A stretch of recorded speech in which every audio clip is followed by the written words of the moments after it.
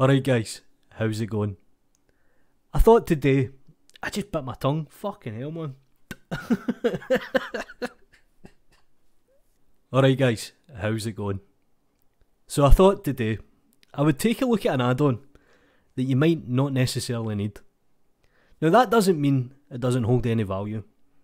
It's just a very specific add-on and it's called Mesh Maze. And it just received an update for Blender 2.81 literally 2 days ago. So thank you to the developer for bringing it up to date. And it pretty much does exactly what you think it's going to do. It turns a mesh to a maze. Now one thing you need to do is download the entire zip folder, put it in your add-ons folder, then install the zip folder via preferences. So we'll quickly jump into Blender and we'll take a quick look. So in traditional fashion, we'll delete the cube, I'll press Shift and A and I'll add in a plane.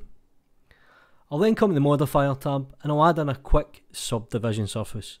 Now I'll make it simple and I'll keep it 5 in the viewport and I'll hit apply. Now just to check out the wireframe, I'll press Z and we have something like this. Now what I'm going to do here is I'm just going to quickly change the matte cap to something a bit more tangible. And I'll press tab to jump into edit mode.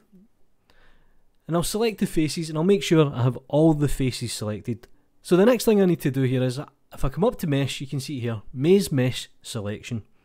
Now if you press F3 in the keyboard, you can search for it, but we'll just use this method. And it makes a big mess.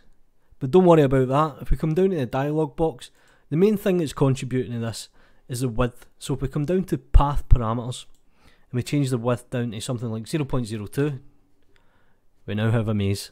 Wicked! Pretty handy. I don't know why you would use this, but you never know. Now you can change the random seed and that kind of changes some of the direction. And braiding, the best way I can describe it, if you think of a wall hitting a T-junction, if you change the braid, it'll slightly move some of the positions about, so keep that in mind. And we have a few basic parameters. We can do something like an extrude, so we can actually extrude it up or down. Pretty cool. And if we hit advanced options, and you can see here we now have a thickness, so we can actually change the thickness of the walls. Now depending on the size of your topology, this obviously plays a factor. We get this kind of random distribution of the thickness of the wall.